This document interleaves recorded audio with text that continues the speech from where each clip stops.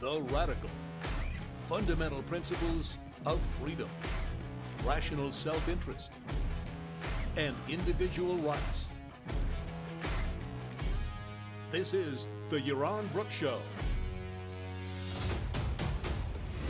All right, everybody, welcome to Yaron Brooks Show on this Monday, April 15th. It's tax day. I hope everybody has filed their extension or filed their taxes. Well, I hope you found a way not to, but I think you're better off filing than going to jail. All right, we've got our first chatter announcing to the world that Christ is King. If only I'd realized that earlier, maybe my life would be different. I think it's a little too late for me, Cal. So don't waste your energy on me. All right. Let's see. All right, today, so we're going to do a roundup of what happened with Iran and Israel and what's happening and what I expect to happen in the next few days. We'll talk about U.S. aid to Israel, because that always becomes a big issue. America supporting Israel and God supporting, God or Christ or whatever. And then I guess my followers on the chat are getting into this. Christ is King. Chris is King. You know, somebody's king. I mean, yeah. Anyway, we'll talk about that. We'll talk about the gold. Some interesting news about gold, and then we'll talk about homicide rates. I've got some numbers. So far, I've just been talking about directions. Now we've got some numbers. Came out over the weekend about 2024. So we'll talk about that. The first quarter of 2024. All right. Oh, now Christie's king. Who is Christie? God, I mean, this king issue is out of control. Out of control. Adam says he is king. All right. Let's put that to rest. Ein is queen. All right. That I'm on with you. I'm with you on that. Let's see. All right, let's talk about the Iranian attack on Israel. I think many of you heard my show that I did while the attack was going on Saturday. It was a 5-hour show. I think I broke all the records. I think Jonathan Hoenig finally got what he wanted. He wanted a 3+ hour show, and he got a 5-hour show on Saturday. But it was all kind of real time, so we were tracking I was tracking what was going on, trying to inform you of it, and so now we can kind of summarize what actually happened. We have the data, we have the knowledge, free of kind of fog of war elements in terms of what was going on. All right. So bottom line is the Iranians and some Iranian proxies in Iraq. And the Houthis, as well as Hezbollah in Lebanon, all launched various projectiles towards Israel. Overall, in terms of at least the larger projectiles, I think the Hezbollah launched some of their short-range missiles into Israel. But overall, we're talking about 170 drones, 170, 30 cruise missiles. And what surprised me ultimately, because you didn't really get this sense when things were actually happening in real time, there were 120 ballistic missiles. 120 ballistic missiles. You know, in terms of the hit rate of 170 drones, 0 actually impacted Israel. Of the 30 cruise missiles, 0 actually hit Israel. Of the 120 ballistic missiles, something like 7 hit the southern area in Israel, the Negev. I think mostly 2 Air Force bases were hit. 1 aircraft was damaged. No casualties in those Air Force bases. 1 aircraft was damaged. It was a refueling airplane. A maintenance hut, and a few craters in the runway, which have since been filled in. So the bases are fully functional. The one ballistic missile did hit a kind of a Druze settlement, a Druze village, not a Druze, God, where does that come from? A Bedouin Bedouin settlement, and what do you call it? Fragments from it hit a number of residents there lightly, but one girl, 7 years old, was injured significantly from it and had to go through critical surgery. As far as I know, she's okay, but I haven't really kept up with that story. Shrapnel, thank you. I was looking for that word, shrapnel. She was hit with significant shrapnel, went through surgery in an Israeli hospital. This is a Muslim girl in a Bedouin village outside of Arad, outside of a Jewish town called Arad. So this is, overall, given that 320 significant projectiles were sent towards Israel, that is a pretty damn good performance in terms of minimal casualties and almost no structural or damage to anything of importance.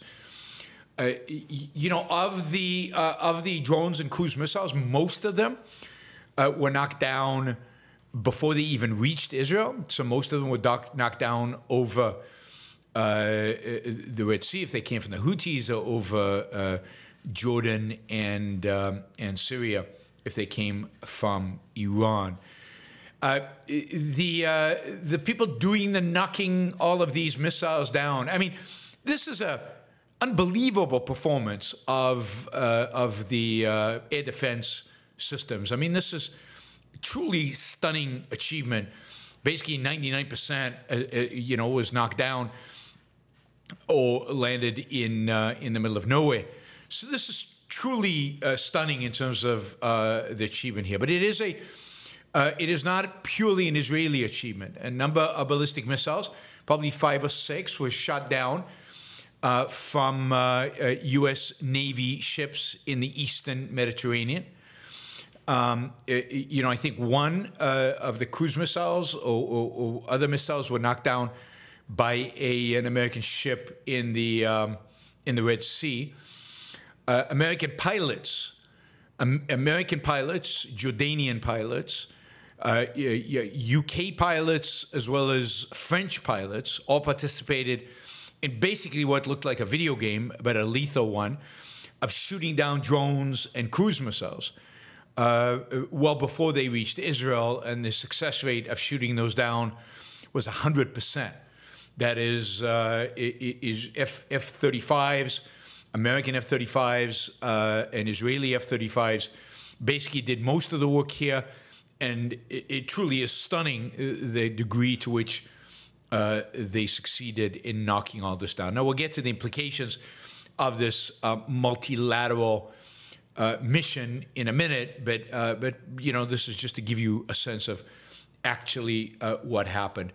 It really does look like this attack by the Iranians was modeled after Russian attacks on Ukraine. That is, this was a pattern developed by the Russians in attacking Ukraine. You send drones, cruise missiles, and only at the end ballistic missiles to overwhelm the defense systems. Of course, Ukraine has nowhere near as good of an air defense system as Israel does, and of course, Ukraine did not have the support of all these allies in knocking down the missiles projected at it. So the expectations and the plan in terms of the Iranians was for all of these projectiles to reach Israel at about the same time, and that was somewhat achieved.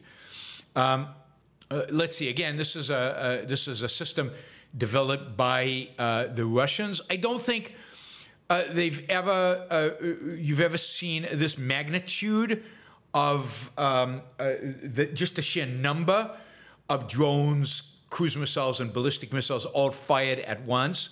That is all fired towards one target. Even in Ukraine, I don't think they've seen these magnitudes. So this was definitely spectacular. I mean, and think about the fact that in Ukraine, they managed to shoot down about 46% of Russian ballistic missiles. Israel shot down, again, with the help of some help from the American Navy, 113 out of 120. Well, 120, but it's not clear that 120 were actually launched. We'll get to that in a minute. Well, or 120 were attempted to be launched. There's also some news coming out that says that about half of all the ballistic missiles that Iran launched actually either exploded on launch or actually crashed somewhere in Iran or in Iraq, so never even made it anywhere near Israel. So I don't know. We don't have accurate stats here, so we don't know, but it could be that up to 50% of all the missiles launched towards Israel never even made it. So Israel knocked down well over 90% of what was targeted. If only 46%, if the ratio was closer to the Russian ratio, to the Ukrainian ratio, the damage in Israel would have been substantial. If drones and cruise missiles would have made it, the damage would have been substantial. I mean, these stories coming out, and I'm seeing them all over the media saying, "Oh, Iran didn't do this. This wasn't serious. This is just you don't launch 300 and something missiles and drones and not be serious about it." They expected significant damage. This is a massive disappointment to them. It reveals the extent of which the Israeli defense system is dramatically better than the Ukrainian. I think the Russians are watching this too. And this suggests that, again, Americans, NATO, Israel, have capabilities that Ukraine doesn't even come close to. Israel in particular, because it also has the Arrow systems, is in a particular good position to defend itself against launches. Now, the Iranians did not launch any hypersonics, which supposedly in Ukraine, the Russians are using close to hypersonic or somewhat hypersonic. But Israel does have the Arrow 3. The Arrow 3 was designed to deal with hypersonic missiles. It is the only air defense system currently operational and active that was designed to address the issue of hypersonic missiles. It wasn't really tested, although you did see some Arrow 3 putting down some ballistic missiles from Iran, but those were not hypersonic ballistic missiles. So Israel does have the capacity to pull down hypersonic, hypersonic being more than Mach 1, although some of the hypersonics, particularly Chinese hypersonics, supposedly can deal with Mach 5. The Arrow 3 has not been tested at those speeds, and I doubt it will be tested anywhere, anytime soon. So the hypersonics exceed Mach 5, at least the ones from China. I don't think the Russians do. I think the Russians are much slower. And the Patriot systems have had, Patriot anti-aircraft systems have had some decent success in knocking down some of the Russian hypersonics. But again, the Russian hypersonics are not Mach 5. They're much lower than that. So okay, technically, hypersonic means Mach 5. In reality, you hear a lot about Russia launching hypersonic. They're not Mach 5, the hypersonics the Russians launches. Iran claims to have hypersonic. It's not the Mach 5, right? It's slower than that. Anyway, so that is what happened. Let's see, what else did I want to say about what happened? This is an amazing testament. This is an amazing testament to the air defense system that Israel has. It's an amazing testament to Israeli, American, and other fighters. Supposedly the daughter of the Jordanian king, who is an Air Force pilot, knocked down like 5 drones, so good for her. Huge achievement here. Again, not clear how many of the ballistic missiles actually made it off of their, across the Iranian border in any significant way. Many of them were duds and failed, just as I would expect. We have seen some of the ballistic missile carriages, the holes There's one, I saw a video of one that was down near the Red Sea, near the Dead Sea, and one that we saw in Jordan, a video of one in Jordan. But again, the Arrow system did amazingly well. The American systems did amazingly well. A few did get through, and I'm sure Israel is looking into why those did get through, and what failed to make it possible for them to get through. So Israel will learn from that and advance. Here is the one, I don't know, this is an issue that you've got to, that Israel, I think, is unfortunately, I think has to deal with. The reality is that Israel got a lot of help. It's not clear what would have happened if Israel hadn't gotten that help. I almost wish Israel didn't get the help. Now, in a proper world, Israel would not only get the help, but America would have already eradicated the Iranian regime by now. So I'm not talking about an ideal world. I'm talking about in this world. In this world, I'm not sure it was a good thing for Israel to get the help, even if it had meant some of the missiles getting through. The reality is that because of this help that Israel received, it now feels obligated to those who gave it help. The Americans, the Europeans, and the Arabs in the region. All of these players have come out explicitly, right? With a statement saying that they want Israel not to retaliate. The Biden administration has been very explicit about Israel should not retaliate. This is a win because there were no casualties except for the 7-year-old girl, and it's, what do you want to get into tit for tat, and we don't want to escalate, and please don't respond. The Europeans have said the same thing. Arab nations have said the same thing. And now within Israel, you're seeing leftist publications like Haaretz, which is the equivalent of the New York Times in Israel, saying basically the same thing. And Israel now feels beholden. So even in the Israeli cabinet, they are now talking about, well, how do we maintain this alliance? We formed this alliance. This alliance is great. We now have the Americans and the British and even the Jordanians, and the Saudis may have helped, and all these the Gulf states gave us intelligence. How do we maintain this alliance? And then placing the maintenance of this alliance, as questionable as it might be, above the need to retaliate, above the need to respond. That has become the priority. And indeed, it appears that Israel will probably respond, but probably respond in a minimal fashion. Now, this is a disaster. Iran just launched 300 and some projectiles towards Israel. I mean, significant projectiles, not the little stuff that Hamas even launches, but significant projectiles that could have caused massive damage in Israel. Indeed, there's no question that both the Iranians and the Russians who are helping them will learn from their inability to penetrate Israeli air defense systems and do a better job, or try to do a better job next time. The fact that a few missiles did get through is a real concern. Imagine if those 5-7 missiles had hit Tel Aviv or Haifa. There would be significant civilian casualties. So,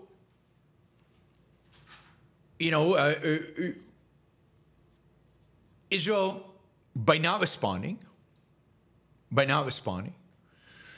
is basically telling Iran that, they can bomb Israel at will.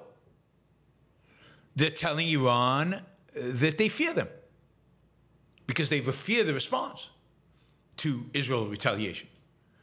They're telling Iran that their attack on them was effective, will silence Israel.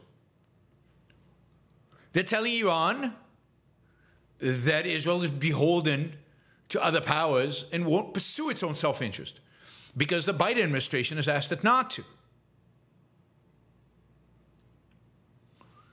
Israel can fight alone. It can. You know, I don't know how to dispel this mythology. Maybe this is one of the problems of all these countries coming to Israel's aid. I mean, yes, there would be more casualties. Yes, there would be more casualties, no question. But Israel can fight and win alone. And indeed, I would argue it needs to fight and win alone, given how meek, given how pathetic, given how appeasing the rest of the world is. Israel should have told the United States and the UK to stand down. It's got this. It should have told them that after October 7th. Please provide us with weapons, which we will buy, by the way. And other than that, leave us alone. Let us manage this thing. We will defend ourselves. It's not too much. It is doable. The Iranians are weak. Hezbollah right now is weak. Hamas is weak. Israel has the resources, capabilities to strike back and defeat the enemies it faces. Now, without foreign help, casualties would be significantly higher, okay? With foreign help, casualties are going to be much higher than otherwise in the long run. In the short run, lower casualties. In the long run, higher casualties. As I've said over and over and over again for 20 years now, Netanyahu is a wimp. There were people within the cabinet who were urging an immediate strike the same night as the Iranian offensive. And that's what should have happened. Now, Israel is looking for strategic alternatives. Every day they meet, the cabinet meets, and they're presented with different alternatives, and Netanyahu says, no, no, give me more alternatives. Including, by the way, now they're talking about maybe they'll just do a cyber attack. I mean, maybe they could do a major cyber attack that really made a difference. We will see.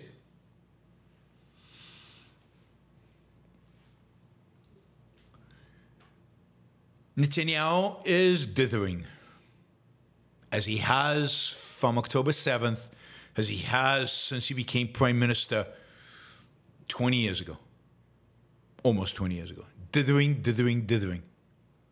And instead of protecting Israeli lives, instead of securing Israel's security for the long run, he's appeasing the Americans, he's appeasing the Israeli left, who hate him anyway, who's playing games. He is. I think the only conclusion is that he is a coward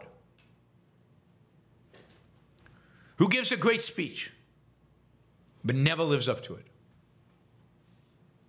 So now the Washington Post's headline says, Israel weighs strike on Iran to, quote, send a message while preserving their alliance. You see, the alliance is shackles. The alliance are false friends, because real friends would tell them, take the Iranians out. The alliance is a false sense of security. What happens when you become dependent on them and one day they disappear?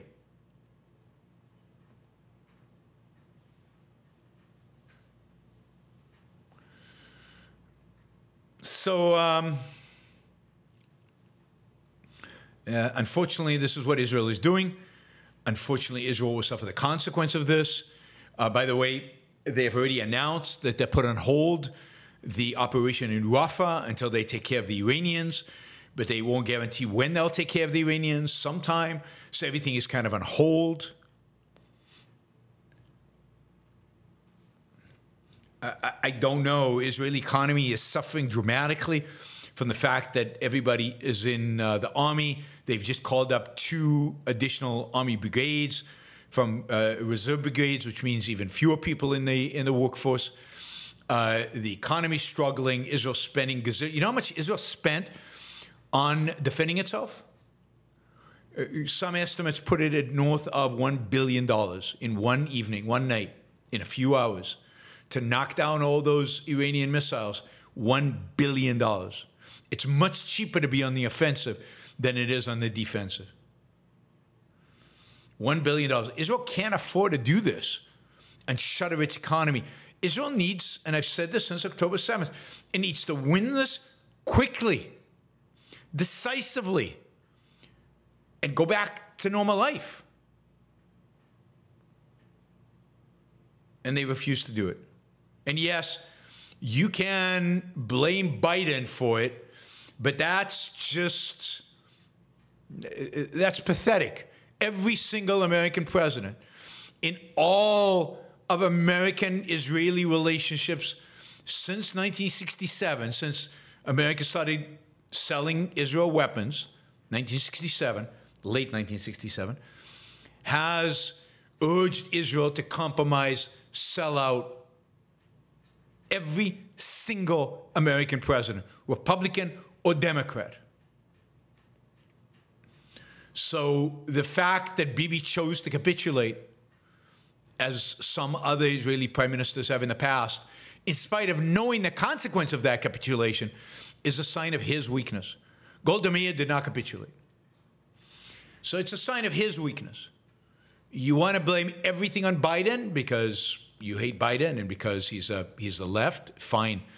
But that's just stupidity on steroids.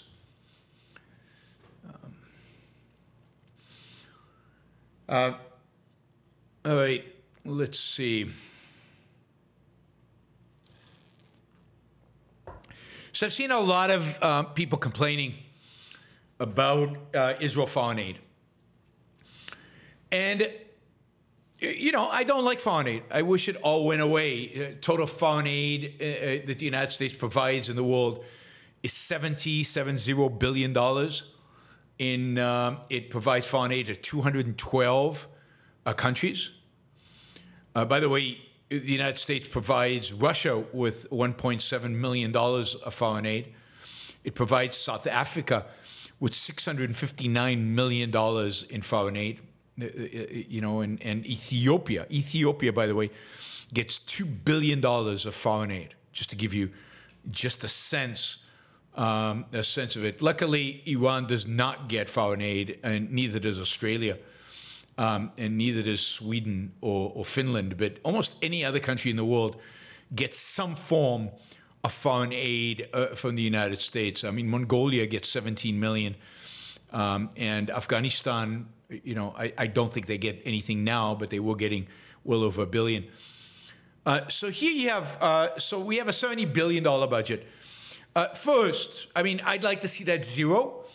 But first, let's be clear, $70 billion out of a over $4 trillion budget.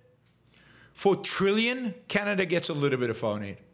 Canada gets like $32 million of foreign aid. Now, I haven't dug in to figure out what it looks like, what it means. There are all kinds of these buckets that foreign aid comes out of. But $70 billion out of a $4 to $5 trillion budget is pretty insignificant. So if we care about government spending, which I do, care about government spending, then the first thing you want to do is cut where it matters. Cut where it matters. Cut where you can get to trillions, right? Trillions.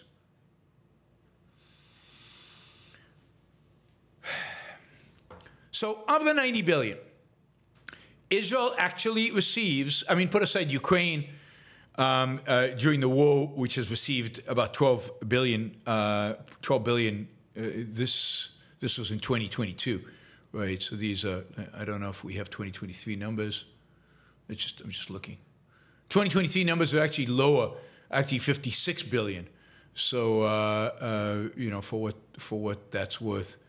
And let me see if they have 2024 numbers. I'm curious. No, So the 2024 numbers are not, I don't have them. So 2023, it was 56 billion. Again, I'd like to see these zero, right? And in 2023, it's clear that Russia, for example, is getting nothing, right? So I'd like to see this, again, at zero, but let's start looking at Israel foreign aid. Just to give you a sense, Egypt today gets about 1.5 billion. Jordan gets 1.6 billion. And both of those countries get the foreign aid as part of the peace deals that they struck with Israel. The United States secured the foreign aid. Syria, a major enemy of the United States, gets 761 million. And Iraq, another enemy of the United States, gets 363 million. Again, as we said, South Africa gets hundreds of millions. Sudan gets 642 million. I don't know, who do we have here? Somalia gets $1 billion of foreign aid. $1 billion. So Israel gets 3.3. Okay, I found this on the web. Didn't ask you, Siri. Israel gets 3.3, which is, except for Ukraine, the largest amount anybody gets, right? So a significant amount of money, and people are flipping out. Israel gets foreign aid. We should cut off Israel from all foreign aid. We should eliminate it completely. And, I would not object to that. But let's think about the foreign aid that Israel gets. Now, in the past, during the starting really with the peace deal with Egypt, Israel started to get significant economic aid. Economic aid peaked at like $4.5 billion in 1985. So through the 1980s, Israel got economic aid from the United States. And throughout this period, I was saying, Israel does not need economic aid. Zero it out.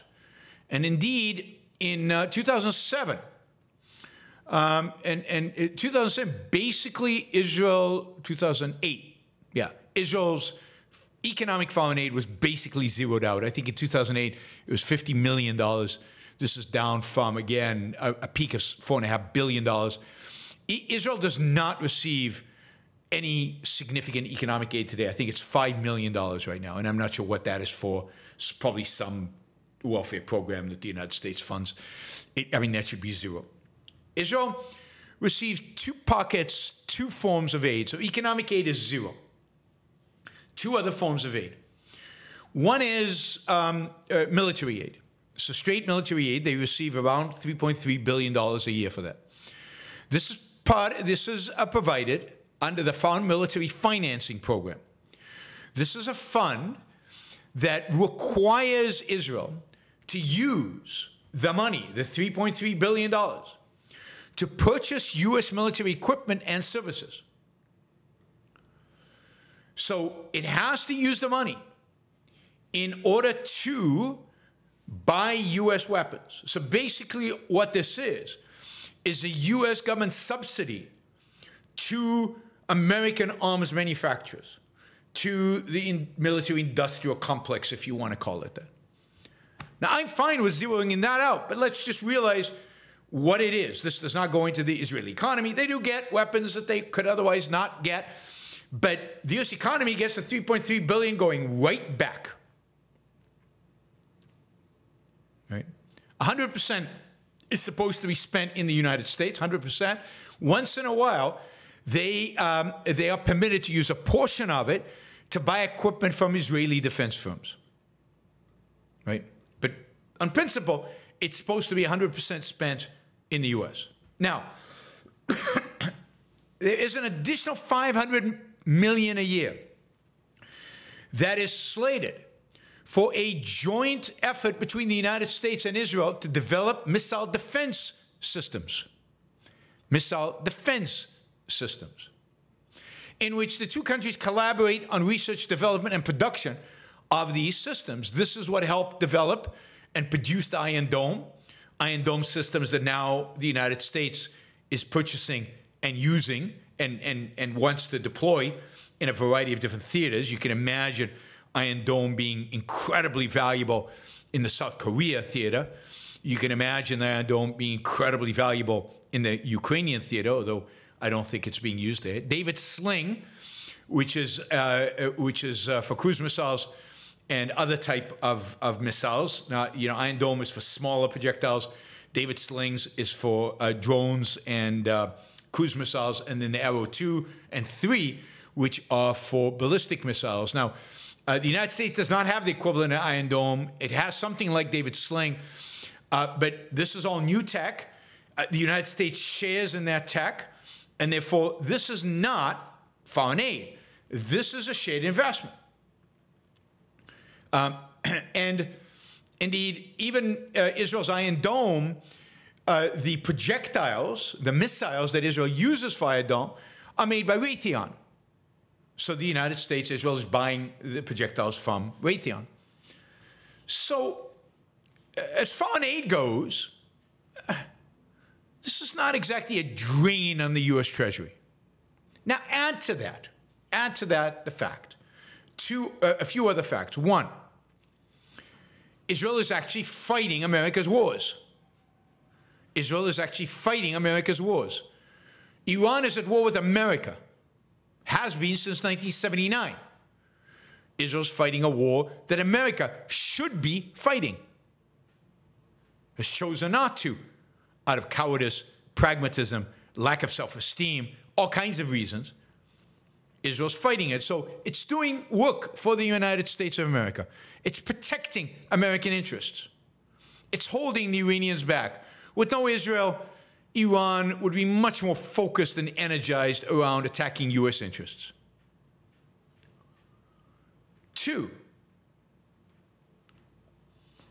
Israel provides the United States with unbelievable access to intelligence and to military technology, including the testing out of American weapon systems. Where else?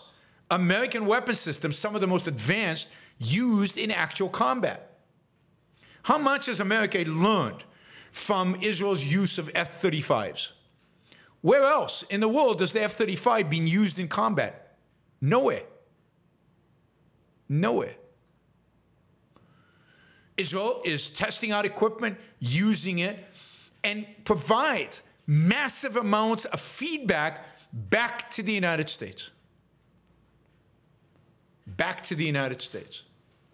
So the United States provides, Israel provides the United States with massive amounts of feedback on weapon systems and technology and intelligence, which is crucial to American self-interest, crucial to American defense. Israel has also enhanced American weapon system, and again, shares that technology with the United States. Israel develops its own tech.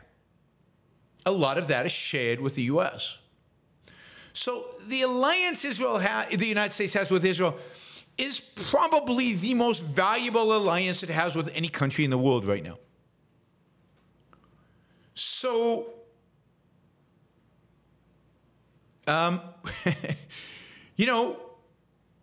it costs $3 billion out of a budget of $4 trillion, $4+ trillion. It's a cheap price to pay. Cheap price to pay. And again, all that money flows back to U.S. arms manufacturers.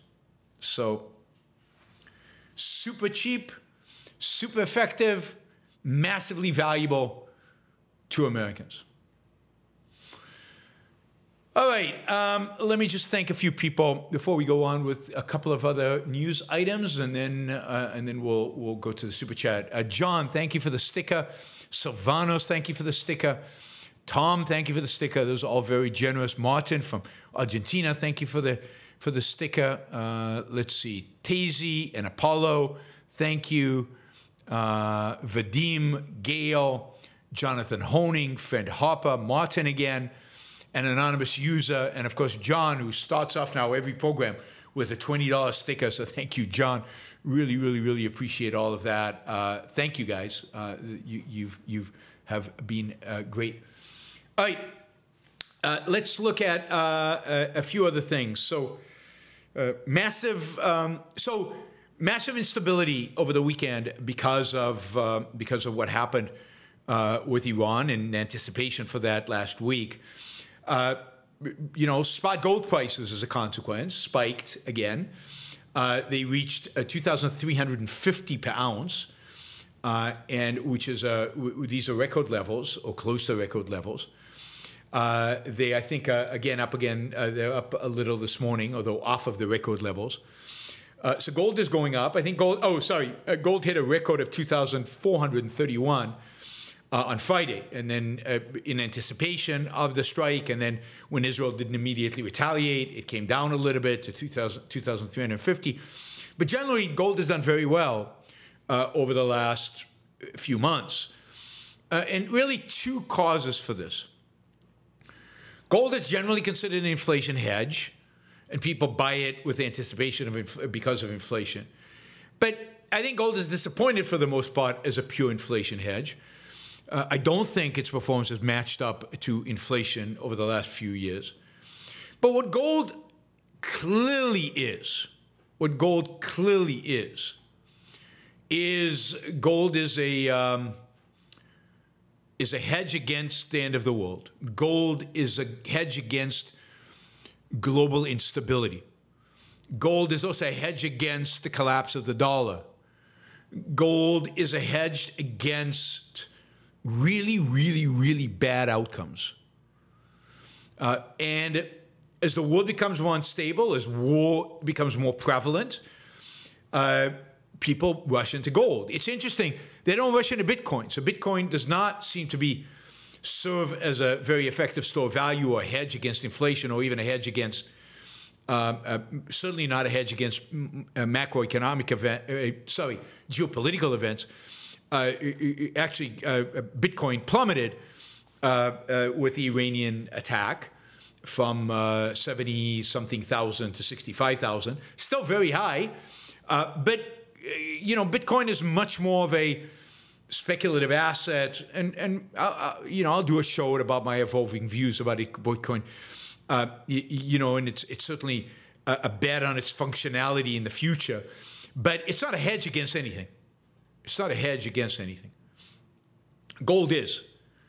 Now you can buy gold at Costco. I don't know if you guys knew this. You can actually go to Costco and buy a bar of gold. You can put it in your shopping cart and check out, which is, I think, pretty cool. I might do that. I don't know if they have that in Puerto Rico. I need to check, but that seems pretty cool.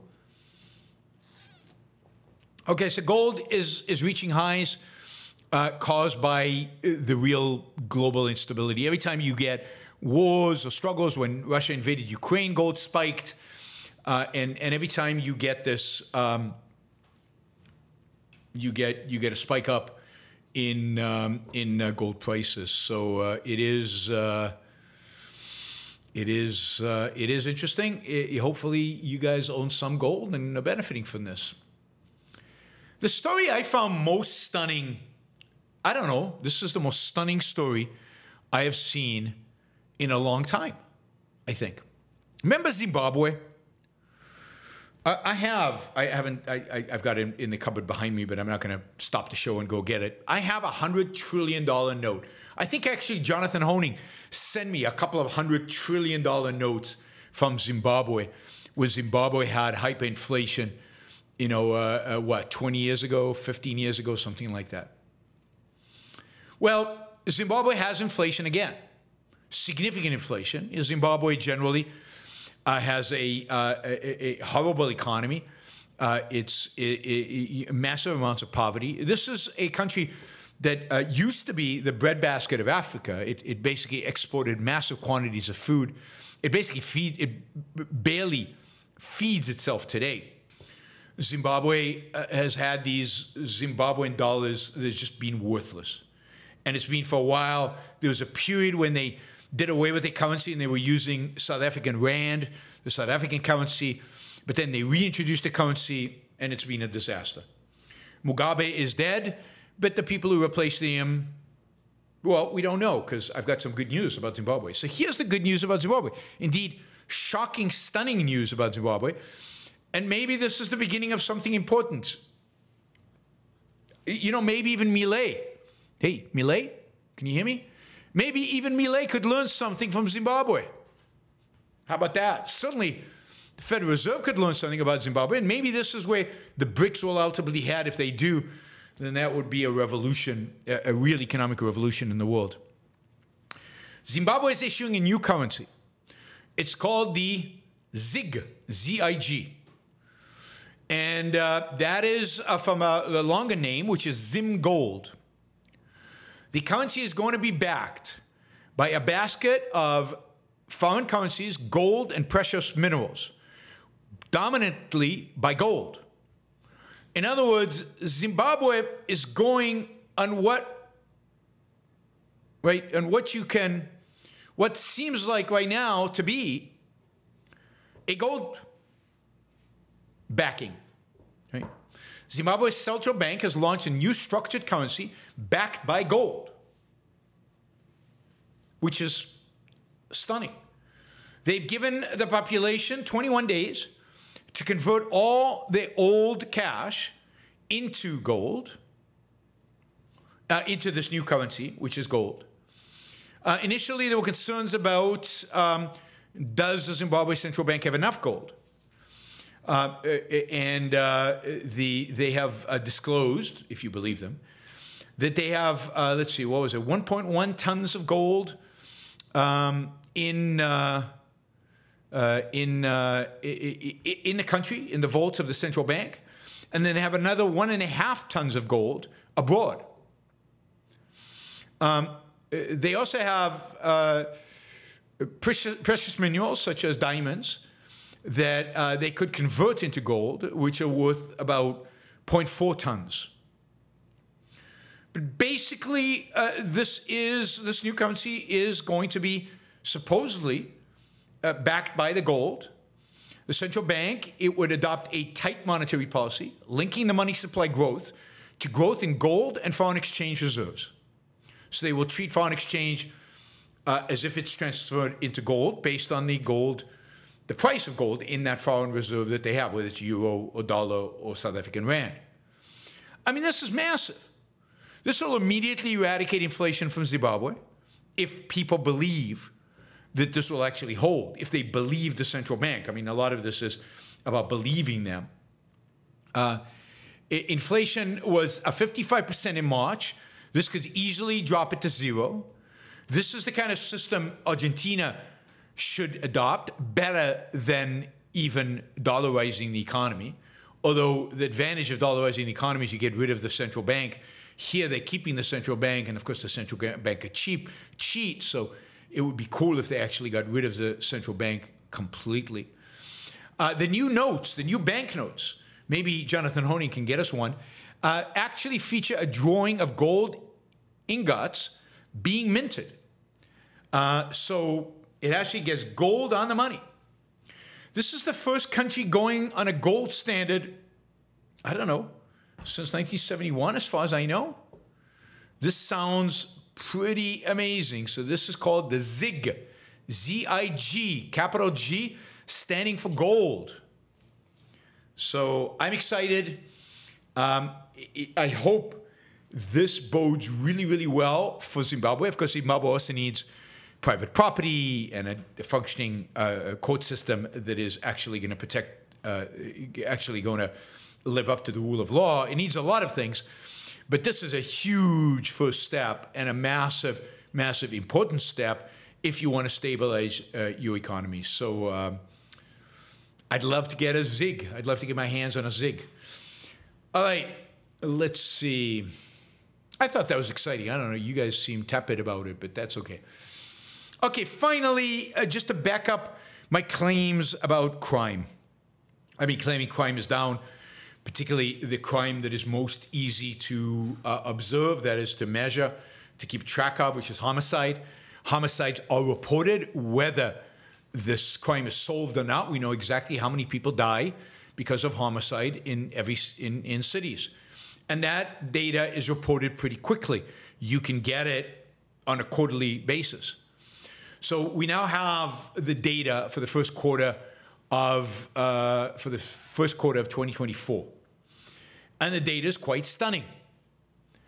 That is, homicides have dropped dramatically throughout the United States compared to 2023, and if they can sustain these levels, we'll see if that's doable. But if they sustain these levels, on a seasonally adjusted basis, because crime always goes up in the summer, but if they sustain this range of levels, then this 2024 could be the least murderous year since 2014, and that was the least murderous year since the 1960s and maybe ever, given how we collect stats.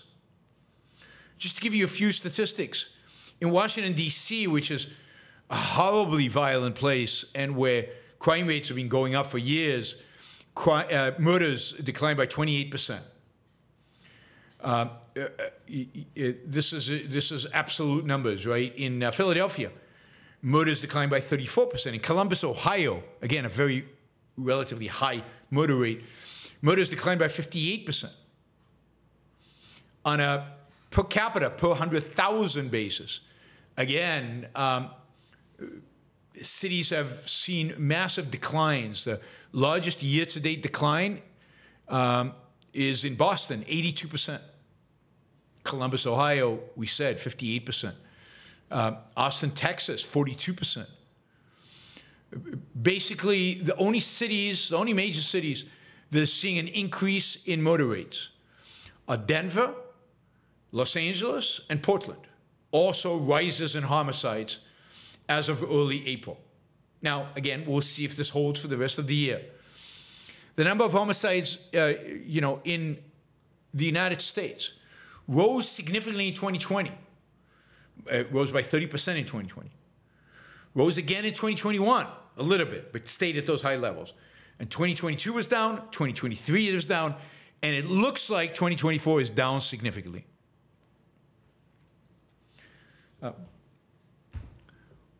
Now, so when Trump tells you there is carnage in the streets of America, now you have the facts.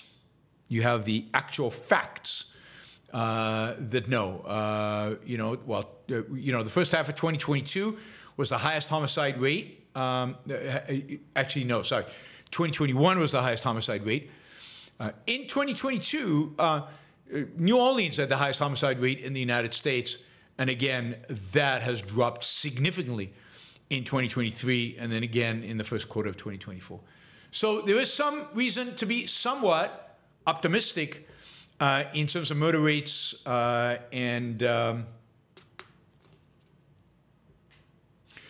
if you look at theft, if you look at grand arson, if you look at burglaries, I'm not talking about shoplifting. I'm talking about major theft that is going to be reported, right? That is actually reported. The problem with shoplifting is half of the time it's not even reported. Major theft, violent assault, the things that big stuff, all down, all of them down across the board since the peak in 2021. Now, it's true, shoplifting is up. We talked about that on the Yaron Book Show, that stores are shutting down in San Francisco. Stores are putting stuff behind locked cabinets. Shoplifting is really high in parts of the country. And that is a real problem. It's a real problem that can be dealt with enforcement. Auto theft is ultimately down from last year. I know it's yeah, right. I'd still take the good news. I know you guys having a hard time with taking good news. I know you resist it. I know you don't want to hear it. But the reality is that things are getting better in terms of violent crime, and that's the crime that I think is the most problematic, is the most disturbing. Right. All right. Let's see.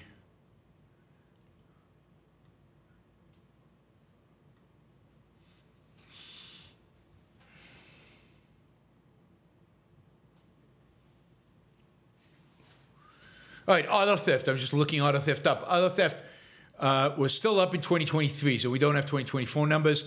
Slightly from 2022, but it's been up over the last 5 years by about a quarter. So don't own a Kia or Hyundai. Those are the most likely cars to be stolen. Kias and Hyundais from 2003 to 2023, 7 times higher likelihood to have your Kia or Hyundai stolen than other brands. Pretty amazing. All right. There must be something about the parts of those cars that can be dismantled. Again, violent crime down across the board. We should celebrate that. We should be happy about that. And the primary reason for that, by the way, is once the craziness of defund the police ended and cities got reoriented, they started spending more money on police. Once the anarchy of the BLM riots ended, and the COVID insanity ended, everything, community policing returned, cops returned to their beats, police showed a presence in the cities. Almost no city out there, maybe with the exception of Los Angeles, and indeed Los Angeles crime rates up, almost no city has actually took the defund the police seriously, particularly not once crime rates all peaked and went up in 2021. By 2022, they were spending more money on policing, and crime was going down.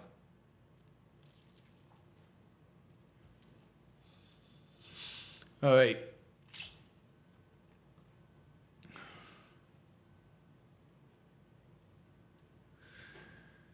Let's see.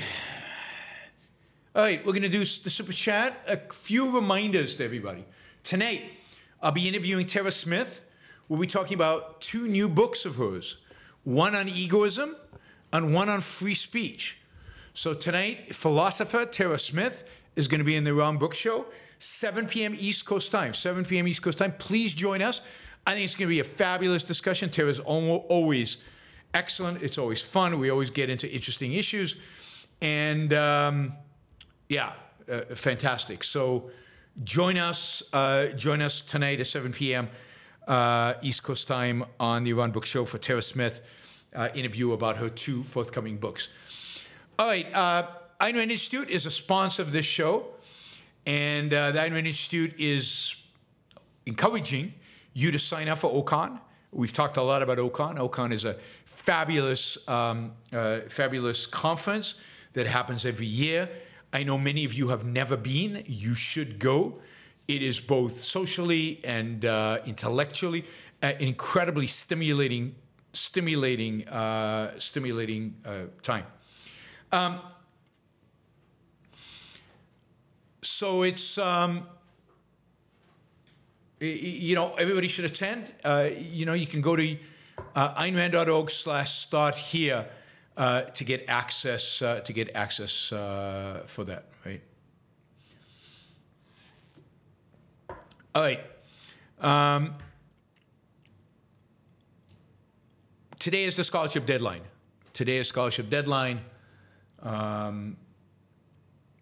But so I assume everybody who wanted a scholarship has already applied. Right? Another sponsor of the show is Alex Epstein. Alex Epstein. Is Energy Talking Points, which features Alex AI. Energy Talking Points gives you concise, powerful, well-referenced arguments on every imaginable energy, environmental, and climate issue.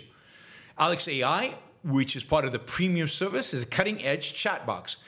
Based on Alex's energy knowledge and thinking methods, Alex AI users, which include many CEOs and members of Congress, use Alex AI to answer their energy questions, help them write speeches, and write social media posts. You too can get all this knowledge. You can go to alexepstein.substack.com, alexepstein.substack.com, and join the most knowledgeable person on issues of energy, climate change, and the environment in the universe, actually in the universe. All right, John, thank you for the sticker. Jeffrey, thank you for the sticker. I appreciate it. And I appreciate all the...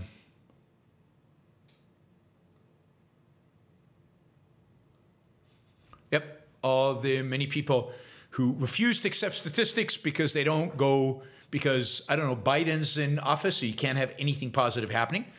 And when Trump was in office, you couldn't have anything negative happening.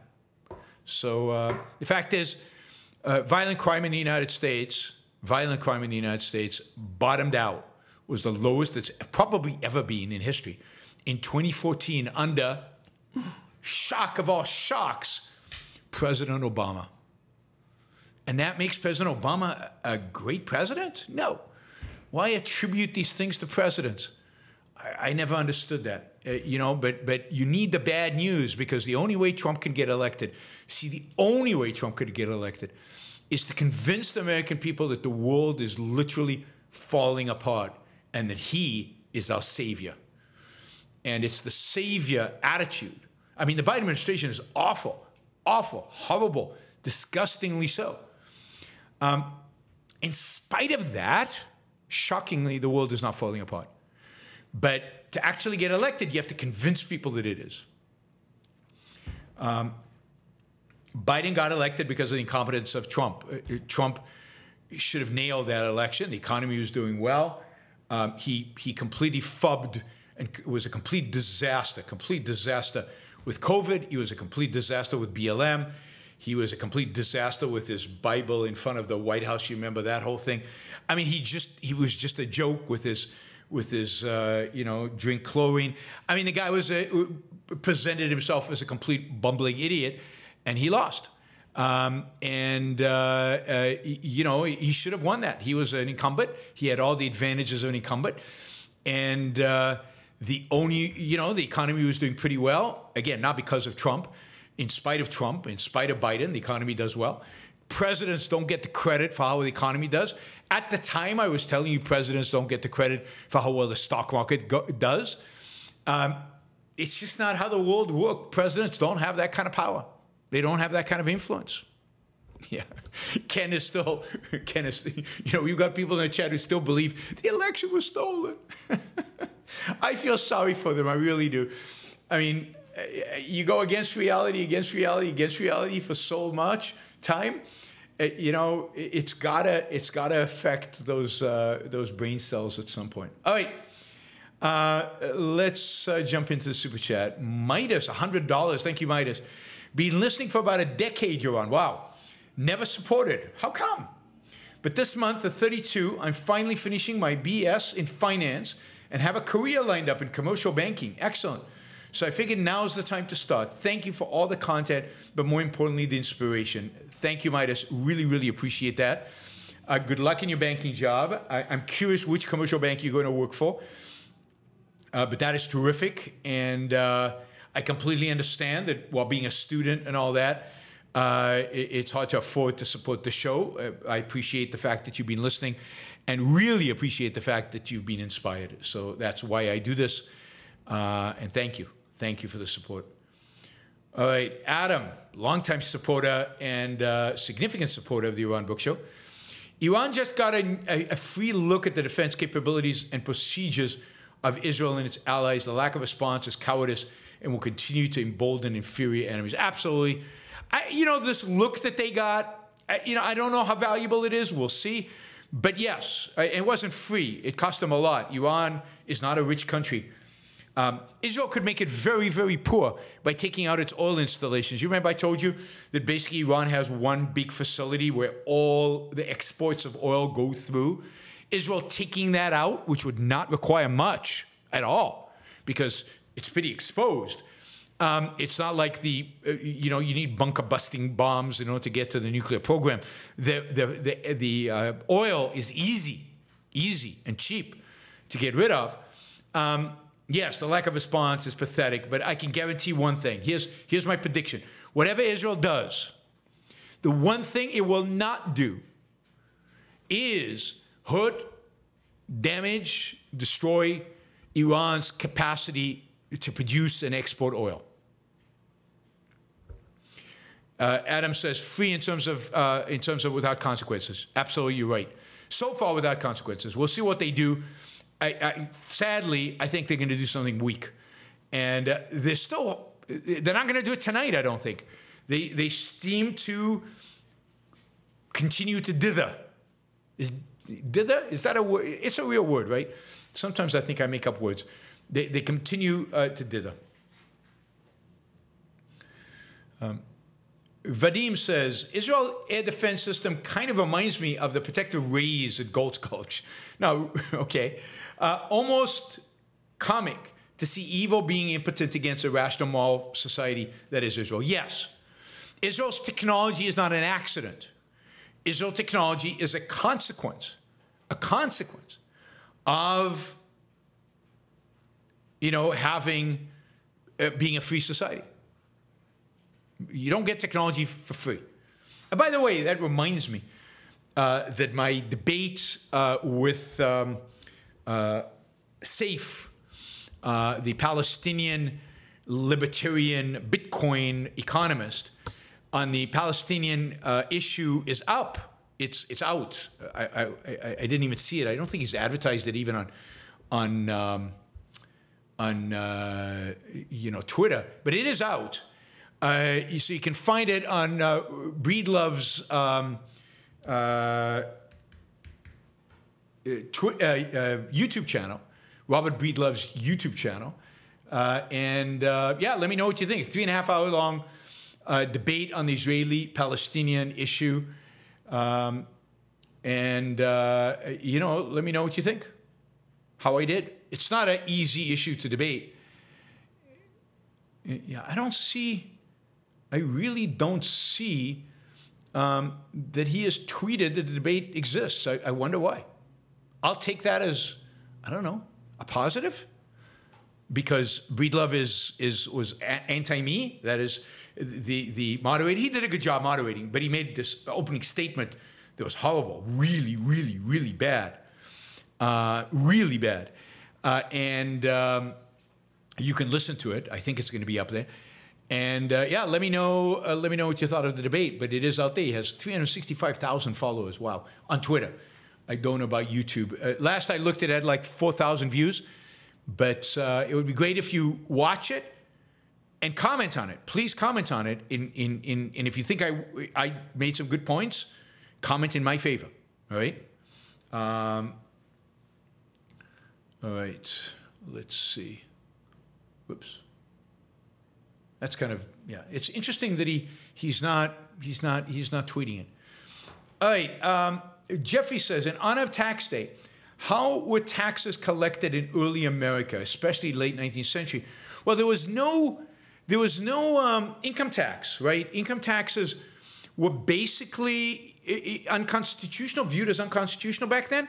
So there was no income tax. So there was no, filing taxes on April 15th. There was no withholding tax. Now, all of that is a modern creation. Most taxes were various forms of tariffs, importation taxes. There were all kinds of other transactional taxes. So they were collected primarily at custom houses in the border. And by states. States had a variety of different taxes, and I'm not sure how they were collected at the state level. But remember, there was very, very little. There's very, very little taxation. The federal government spent less than 5% of GDP. So it spent, in some cases, close to 3% of GDP. The entire government apparatus, state, local, and federal, spent significantly less than 10%. So you can imagine the taxes were very, very low to the extent that they happened. But there were no income taxes with the exception of the Civil War. But those income taxes were ruled unconstitutional. There were other attempts to introduce income taxes that failed. And it took amending the Constitution in order to get the income tax in 1914. So Americans did not have to keep receipts, have deductibles, stuff like that. There were some forms of corporate taxation. So corporations still had to do it, but individuals did not. Individuals did not. Thank you, Jeffrey. Shazbot, a term you could use, lollygagging, to fool around and waste time, lollygagging. Lollygagging sounds too frivolous to talk about, when people's lives are at stake. Oh, they're lollygagging. I don't know. Doesn't flow off the tongue easily. Thank you, Shazbot. All right, let's see. I've got a lot of questions from, still from Saturday. which I will get to some of them today, and then some of them I'll delay for tomorrow. I just don't have the time to cover all of them. By the way,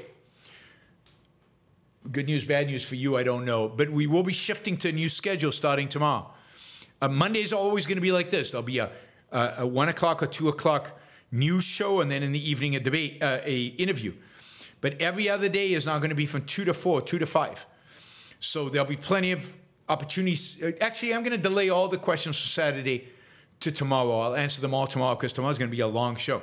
We're going to go till 4 or 5 o'clock tomorrow. Targets in terms of super chats, just so you know. Monday will be the same, 250, 650. 250 for the news roundup, 650 for the afternoon. Other days will be 700 for the total show. So I will do the first hour will be news roundup, and then I will do another topic. In the title of the show, you will see that starting tomorrow. There will be just news roundup and a date, and then after that, it will be the topic, the bigger topic that we're discussing. It's going to be from 2 p.m. until somewhere between 4 and 5 p.m. East Coast time. So at least 2 hours of content every day, potentially 3 hours of content every day. How long it goes will depend completely on you and on how many questions you have. I know that this is not ideal for all of you, but this is probably going to be the schedule through the summer. If it turns out that it's not as good as the current schedule in terms of money raised, in terms of number of people watching live, then I will shift back to the old schedule in the fall. But in the summer, I might not be in the United States for a lengthy period of time, and it will be impossible for me to do the current schedule given time zones. So this is a schedule that I'm going to start now, and if I indeed land up not being in the United States during the summer, this will be much more convenient for me, or not convenient, make it possible for me to do the show even while I'm traveling. All right, all the questions from Saturday will be answered tomorrow during this very long show that I will be doing, and I'll be doing this very long show every single day, Tuesday through Friday. Monday will be news roundup, and then interview. And tonight, don't forget, interview with Tara Smith, a philosopher Tara Smith, on egoism and on free speech. 2 topics. All right, Mary Aline, you were right. Biden told Israel not to strike back. So frustrating, angering, makes me crazy. I agree, Mary Aline. Just because I know what's going to happen doesn't mean I'm happy about the fact that I'm right. Because I said Biden would do this, and I said Netanyahu would cave. Robert Nasser, YBS freedom. Meanwhile, I'm waiting for Israel to do what the United States of America would do if we were ever attacked on our soil in this way. I hope that's true. I hope the United States would actually respond properly if it was attacked on its soil. It's not obvious to me. Certainly, the United States did not do what is necessary after 9/11. Not even close. Not even semi-close. Go read End States That Support Terrorism by Leonard Peikoff, written in, I think it was published in November of 2001, after 9/11. Go read that again. And you tell me that the United States, even when attacked on its own soil, does what is necessary. It does not. The wimpiness extends far beyond Israel, definitely to America, including the American people themselves. After 9/11, we attacked the wrong people in the wrong place, stayed too long, did it all wrong from beginning to end. Mary Aline, it was a win for Iran because the U.S. wouldn't let Israel strike back. Yes, I agree with you. And what they're seeing is how weak Israel actually is, that it will succumb.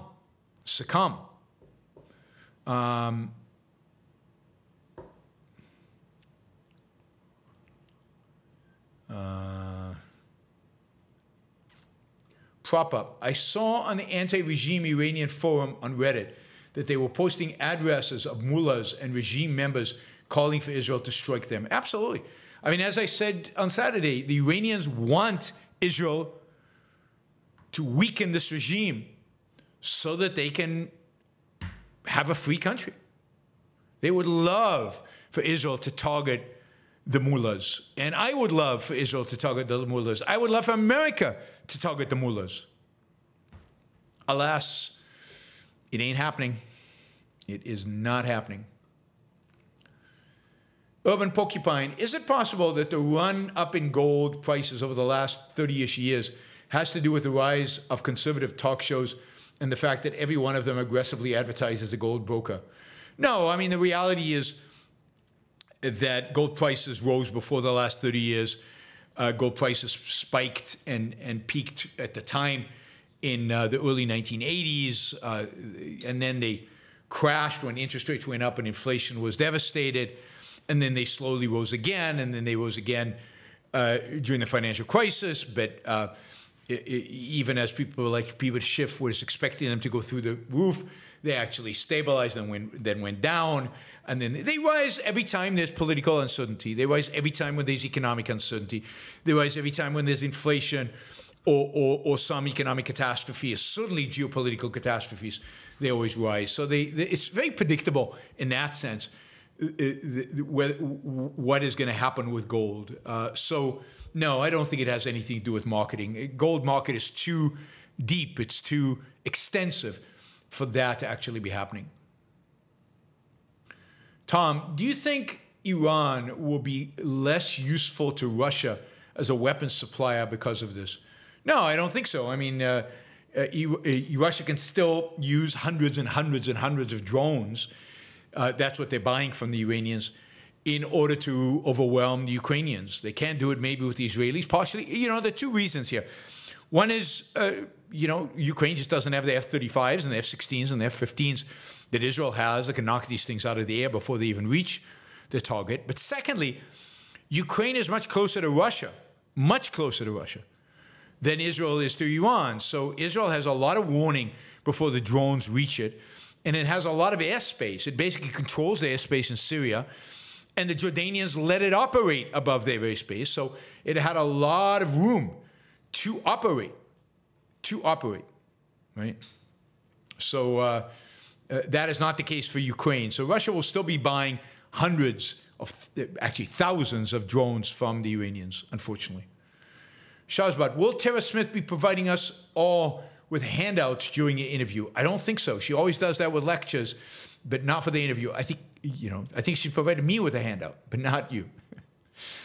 All right, James says, are you going to read all Super Chats from yesterday? Yes, but not today. I will do that tomorrow in the show. Tomorrow's show will be at 2 p.m. We'll go until 4 or 5 p.m., and I will be reading and answering all the questions from yesterday's Super Chat, Saturday's Super Chat on the show tomorrow. James goes on, how will Jordan be viewed by other Arab countries for helping Israel? Will Iran expand in Asia? I mean, a lot of the Arab countries helped Israel. It wasn't just Jordan. Supposedly, Saudi Arabia provided intelligence. Egypt, interestingly enough, actually turned down U.S. request to join in the fight and knock down some of the missiles being launched from the Houthis, which Egypt would have the ability to do. So Egypt did not join in. I think Jordan's trouble is that it has already a peace deal with Israel, and the Palestinians really hate it, and some Arab states do, but Arab leaders generally have moved to at least in the short run, to a pro-Israel position. So I don't think it affects Jordan one way or the other. Will Iran expand in Asia? No, Iran's not going anywhere. Iran is a poor country. It does not have a strong military. It has a lot of missiles. It has a lot of drones, and it has nothing else. It has no real military capabilities. It can't expand anywhere. Indeed, it should fear that if it tries, other countries might bite into its own territory. So no, Iran's not expanding anywhere. Its influence expands because it inspires the jihadis. It inspires the Islamists because it's the one country ruled by Sharia law. that stands up to the West and gets away with it. So next terrorist attack could very well be caused in the West, could very well be caused by the fact that Israel did not respond. Because Israel and the West appear weak, that elevates Iran, that inspires Islamists all over the world to go after the West. All right. I will see you all tonight at 7 p.m. East Coast time. Thank you for the super chatters. You were great. We easily beat our target. And remember, tomorrow, 2 p.m., long show, 2 to 3 hours. Tuesday, Wednesday, Thursday, Friday. Tuesday, Wednesday, Thursday, Friday. We're on a schedule now. All right. So you can set your clocks. You can set your timers. You can join. No excuses. I'm not moving it around, except when I will be, when I travel. But when I'm home, it's always in the same time, same place. And yeah, Catherine just did a sticker. Thank you, Catherine. Shally, thank you. And Catherine reminded me, just a quick news story. Catherine was posting about this, I think, earlier. There are protests, pro-Hamas protesters, all over the United States, blocking the paths to airports. If you miss your flight in the next few days, if you're in a parking jam outside of Chicago O'Hare Airport, and you're going to miss your flight, you can thank the pro-Hamas demonstrators. But really, who you should thank is your local police force for not clearing these bastards out, for not clearing them out, arresting them, throwing them in jail. This has been going on for too long. These protests, the tolerance for these protests is absurd and ridiculous. The government needs to shut them down. Actually, wasn't this was a Gale story. Was it Gale or Catherine? Now I'm confused. Why am I confusing Gale and Catherine? All right, it was Gale. Sorry, Catherine, you don't get the credit for this one. Gale gets the credit for this one. She tweeted on it and she mentioned it on the chat. So thank you, Gale, for providing me with the link to it. It really is disgusting. It really is ridiculous. Law enforcement needs to shut down these protests.